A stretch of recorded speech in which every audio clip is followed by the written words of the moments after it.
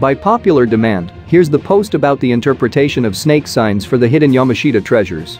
Everybody surely knows what a real snake looks like, and many people are afraid of these reptilian creatures because most of their species are venomous. But before we proceed into the discussion of their meanings, let me tell you first an interesting trivia about the largest living snake in the world. Measured either by length or by weight are various members of the Boidae and Pythonidae families. They include anacondas, pythons and boa constrictors, which are all non-venomous constrictors. The longest venomous snake, with a length up to 18.8 feet, 5.6–5.7 meters, is the king cobra one, and the heaviest venomous snake is likely to be the gaboon viper, which also has the longest fangs and delivers the largest amount of venom, or possibly the eastern diamondback rattlesnake, all three of which reach maximum weights in the range of 620 kilograms, 1344 pounds. But when it comes to the hidden Yamashita treasures, the Japanese Imperial Army often use snake as signs to represent warning for poison traps. These poison traps can be in the form of chemicals or gas. The good thing about snake signs is that, aside from giving a warning, they also give directions to specific locations of the hidden treasure deposits. Let's start with the first sign, which is a snake head. Throughout my treasure hunting career, I have already encountered engraved snake heads on surfaces of old rocks. Some of them were artistically carved or engraved with clarity where they have tongues, fangs, and eyes. When it comes to direction, you have to follow the direction where the head is facing at. Treat the head like an arrow sign that is pointing to a specific direction. On this illustration, we have here a snake head sign with an open mouth. This means that the trap that is lying ahead consists of gas trap. But if the mouth is closed, you will be dealing with chemicals. On this illustration, we have here a snake that is in its striking position.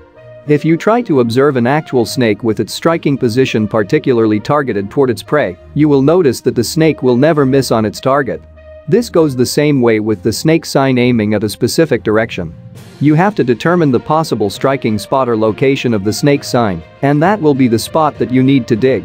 However, you should always proceed with caution when digging a spot pinpointed by snake signs. It's because you will surely encounter gas or chemical type of traps. The best among all Yamashita treasure snake signs is the one that has a coiled body.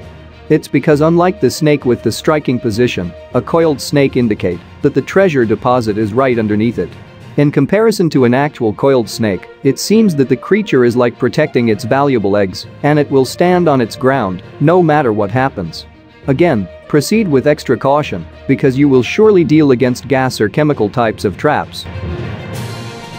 On some cases, you may encounter snake sign that is composed of only the head, but instead of staring onto a certain surface of the ground, it is staring at an upward direction. If you happen to come across a certain actual snake that is staring up, what is your impression about it? Most likely, it wants to go up, particularly to climb up on a tree. So in relation to the hidden Yamashita treasure, a snake head sign that is looking up is referring to a certain old tree nearby. The item could possibly be inside the tree treasure deposit. Or the item can also be buried underneath or close to it. If you happen to encounter a crawling snake sign, then you have to follow the direction where it is heading. But unlike the snake sign that is in a striking position, a crawling snake sign often refer to far distance location. The reason behind this sign is that a crawling snake means that it has a long way to travel.